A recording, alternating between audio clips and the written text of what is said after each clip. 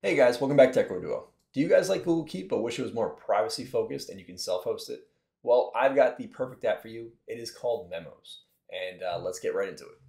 All right, guys, and here we are. So the website is usememos.com, and you can basically see here there's a live demo. You have your Discord, and it talks about how it is a privacy-first, lightweight note-taking service.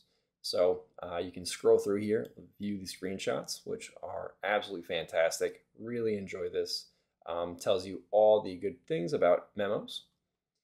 It is Markdown, of course, which a lot of people really like. It is completely open source. And let's head back up here. We can see the memo ourselves. So I already clicked that sign in button. It's just a demo sign in. So for here, you can basically see that it is very similar to Google Keep. It has these little posts that you can kind of type into. So I can just do a test here and hit save. And you can see popped up just right there. And if you want to edit it, come back in here, click on edit, and you can make it some changes. Add tags, pictures, links, whatever you'd like with here. Very similar to Google Keep. On the left here, you can see that we have a timeline of items and things that were posted, when they were posted. We can head to resources, and this basically shows you all of your pictures and PDFs in a single pane. We can head to explore, and explore talks about each post that you've put out, and it shows you others that have posted in here as well. So one of the really cool things about Memo too is that you can add other users to it. Once you have these other users, you guys can share and see each other's posts. So if I wanted this to be public, saying something like, "Hi, Mike," I can do that. Come over here, make it public, save it. And now that is public, Mike would be able to go to Explore and see "Hi, Mike" here if he had an account. So let's just continue on the left here. Here's your profile, kind of goes through all that, your inbox, any archive notes. So for instance, if you came back here, let's say we have this test, we want to edit this test. Let's just play around with this briefly. So we do a YouTube test as the tag, right? And we hit save. We now have a new tag called YouTube test. We can click on that tag. The tag just popped up on the right here of our tags that we've created. And now we have our YouTube test. So any post with this tag on it will appear. So that is really cool. Once I am done with this, we want to archive it. Now it's gone. We head back to home. YouTube test is not there anymore because we no longer need it. It's under the archived, and you can search and find your items in here for the archive. So it's very similar to Google Keep. So now if we head over to settings, we can see a lot of information here about different account sign-ins. You have your tokens, which you can copy and use to sign into different devices, which is very cool. We'll head to preferences. You can change all of your preferences here. Member. So here you can see different accounts. So in this demo, they have Jack, they have Bob, and you can all share and work together and collaborate. Basically, almost like a social media too, if you wanted to make it that way as well, posting things publicly to each other. So we can head back to system. You can see that there's the server name here, the database file size, which is very cool. It's incredibly small, and you can vacuum it to even compress it even more if it starts to get big, if you have a lot in here.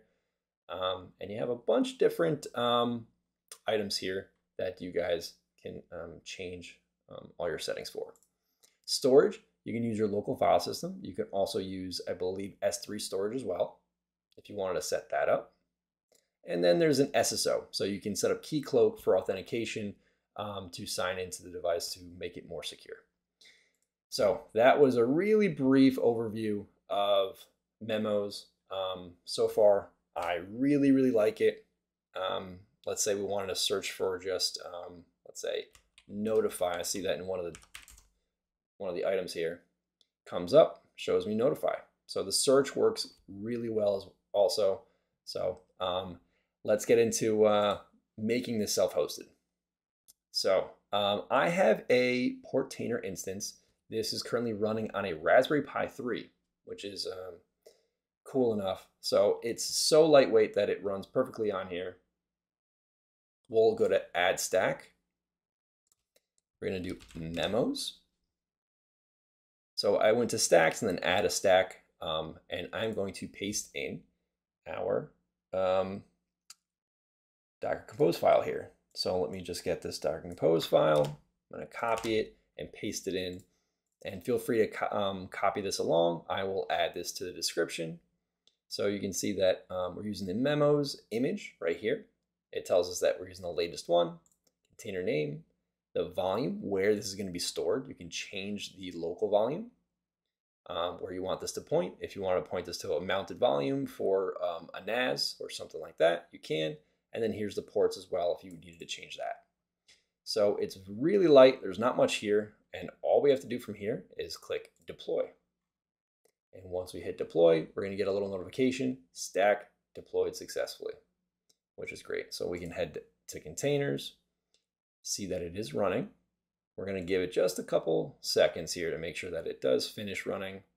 You can come in here and see the logs in the console. Looks like it's starting up, port 5230. So it's already started. So let's hop into that. So this is our first time signing into this account. We can just make this whatever we want. So I'm going to make this Nick. Password is going to be just YouTube test, and then sign up. And we are in. So it's really simple. I can come in here, look at the daily reviews, make my private tag here. Make chicken parm. I'm just going to add a tag in here. Dinner. And hit save. And now we have a tag for dinner. We have our post. And there it is. And that is really great. So we can come back in here, go to members. We can see that I have Nick.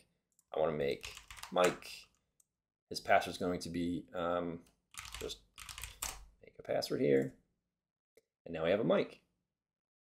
So just to go over the memo just a little bit more, you can see that we have our tags. We can upload photos, local files, external links. We can click on this and do different references to other posts that we have here. So we can do memo IDs and add it to this particular post. We can do checkboxes. Let's see. We need to make a chicken breadcrumbs. And you can save that. And now it becomes a checklist for you. And then you also have a code block here as well. So if you wanted to, let's say, paste in this YAML format here, you can hit save, and that will save it into a code block. All right, guys, that sums up today's video. Hopefully you guys try this out, self-host it, and let me know what you think. Take care.